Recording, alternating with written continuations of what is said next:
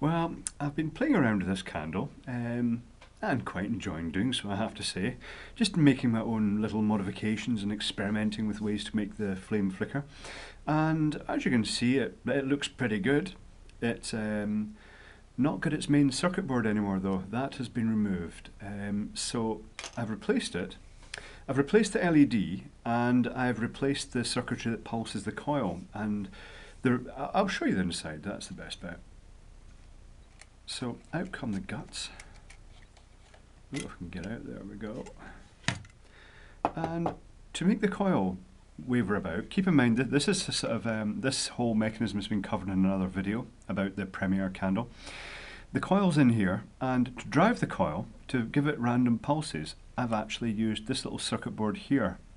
Now this circuit board is out a cheap quartz clock, the sort of thing you'd find in a dollar store. Like I got this one as part of a clock out of Poundland, and these mechanisms basically drive the second hand in cheap quartz clocks, and they do so by alternating the polarity of the coil and giving it just a pulse once every second. And the alternating of the polarity means that in this case it not only pushes this flame magnet, but it pulls it as well, and it makes it quite random, and it gives it a good jittering about. Also, I've got it operating at 1.5 volts by tacking it across the midpoint of the battery stack.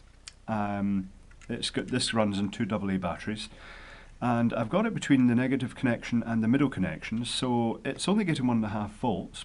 It will operate at 3 volts, but I've found that it's quite subtle at the 1.5 volt, and it works very well because it doesn't clatter and clack off the plastic like the original did, and it still gives good random movement. So that's a really simple way of pulsing the coil. The LED I changed to an orange LED. Now, that's almost a step backwards because I quite like the warm white LEDs.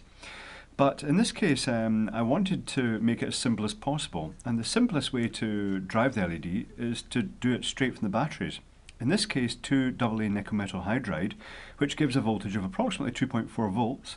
The forward voltage of a orange LED is 2 volts, which left only 0.4 volts to drop, so I used a 22 ohm resistor to get roughly 20 milliamps.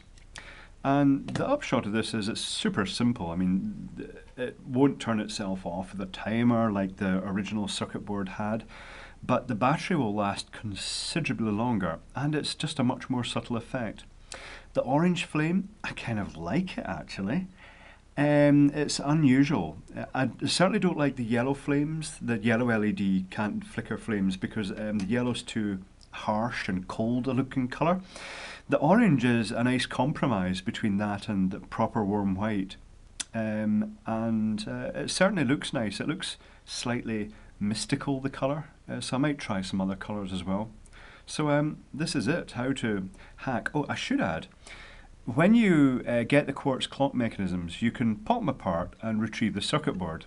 Now, there are 4 connections usually on it. The 2 power supply connections, you'll have to note the polarity from the battery pack, the way the battery is connected to it. And then there's the 2 connections out to the coil, which have the little thin copper wires already connected to them, so you can identify them that way. Just be careful because they're very fine pads in these. And that is about it. That's not really much else to say. It's turned out really simple and quite attractive.